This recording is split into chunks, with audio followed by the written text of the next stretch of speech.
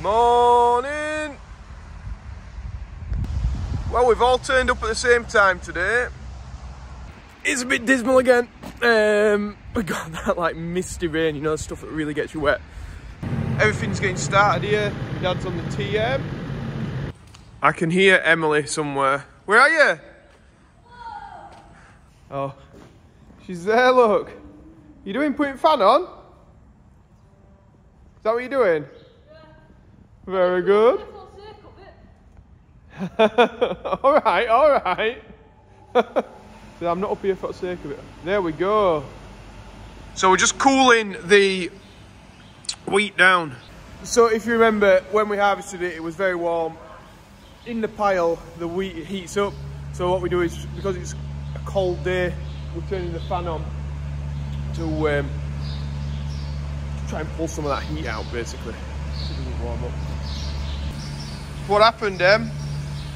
You're not supposed to put it in your boots. You're not? No, I don't think so. I'm quite good at that. So I'm just filling up the mixer with molasses. So that was the stuff that Dave was making rum out of in the video yesterday, the vodka. Well, not the vodka, he was making the vodka out of potatoes, but this was making a rum out of molasses. So Andy's there on the 130, he's just cutting the bands on that. Plenty of straw in the yard, which is what I like to see. Right, I've just jumped on the 9 metre now. We've got to drop this straw spike off. I like to put it on these bales. Just keeps it out of the way, not in anybody's way up here.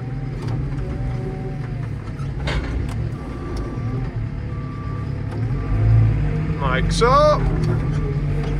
We'll go and get the bucket on, and I've got the mix to fill up. While the mix is turning, we've got these guys eating. Oh, we've got one who likes the camera. Oh, aren't they lovely, the Aberdeen Angus? Looks like my dad and Em are putting straw in with spreader bale. Andy's still there, strawing up with teagle, and the mix is going, and I'm going to put some hay out. It's quite random, isn't it? Random? Shear bolt on this one's a bit random. Yeah, Andy's just done the shear bolt on this. It's not random, you got a wet bale, haven't you? You're most of the way through it though. Yeah, a bit random. So Andy's just getting pulled up in the shed, and then we can have a look at this shear bolt. So we have to do a bit of fiddling around because the captive nut's gone in this. But yeah, we open this up. This here is the shear bolt, which is sheared because that's its job. Andy's dropped some. Is it coming out? No, I'm saying normally get a bit stuck in there, don't they? I don't know why, but all the 13 mils have pretty much gone missing on this farm. Does anybody else have that? Like, find that, like, you can never find a 13 mil, a 17 mil, and a 19 mil. They seem to be 24 mil as well. Seem to be like agriculture's finest sizes, and they disappear. Probably being a tractor somewhere. What's that, Andy? 6'9", I reckon. What, are you trying to say they're in my tractor? Is that, I think, is that a little dig, is it? It's the clutter tractor. It's a clutter tractor, is it? It's to get me out of trouble tractor, that is. I'm telling you that now. I can keep going all day. What's that then? That's what she says. What's that? That's a Tom Pemberton thing, isn't it? What do you say? So last time it was all in a nice box in the tractor, wasn't it? Yeah. Tied it up. Tied it. Come on, Andy. Can't you get your screw in? He's having difficulty. Going in there. You're pushing out Oh.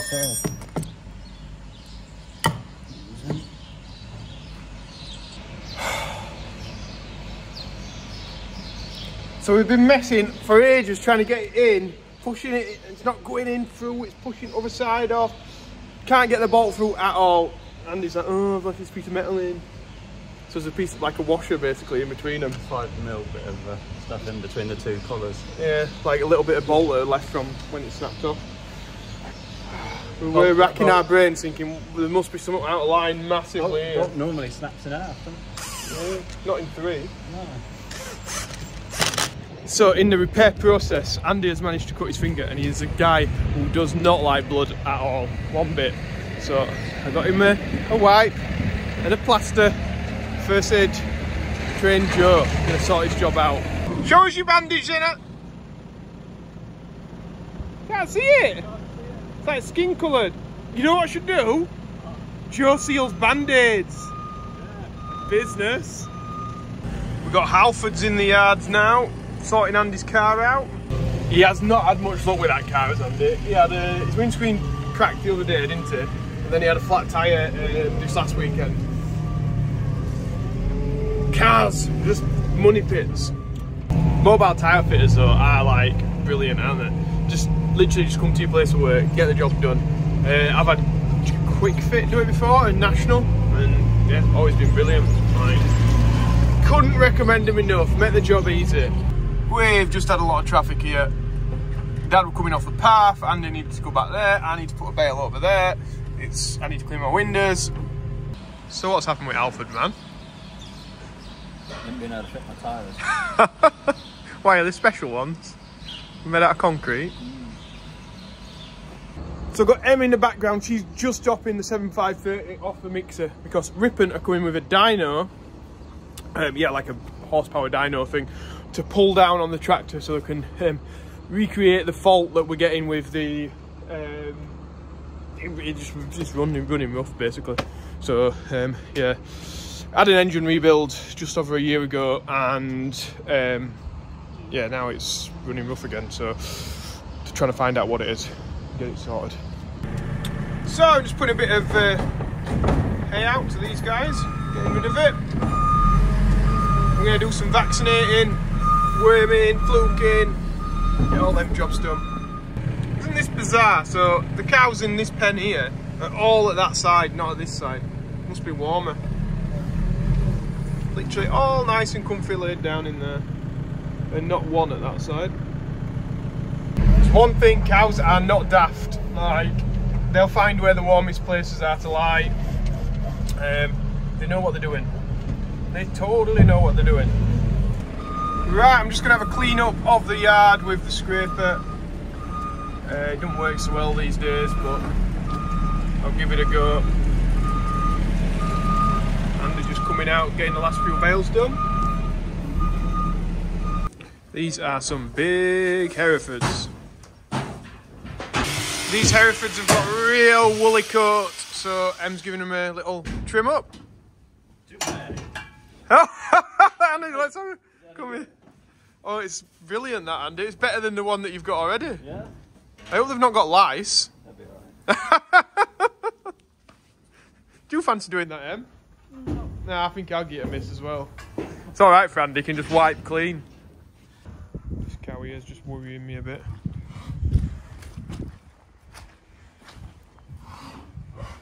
Don't tell me you're gonna...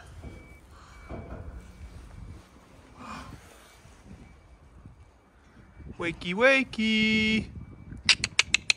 Hey! You had me worried for a bit then, mate. Hey? You just having a good sleep? In your straw? Alright then, sorry for waking you up. You wanna just get up? Oh, not better. You do have me worrying. Me, Andy and Em have been sorting stuff out in this yard. Oh, it's so mucky. We just need to bed it up so we can get some cattle in it. Em's like balanced this piece of wood on one time. She says she's going to push them together.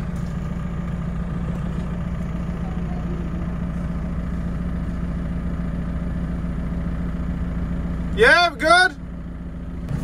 These guys looking all happy. Oh look, Andy's got his hat on, I've not commented on that. Woo! Representing. So we've got the dyno running.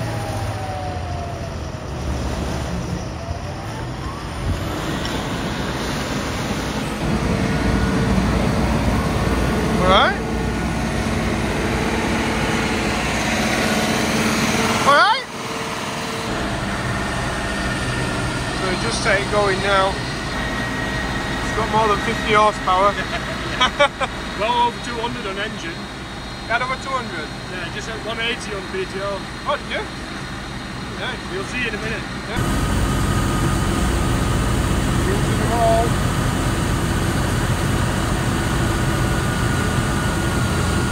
Now, rearing.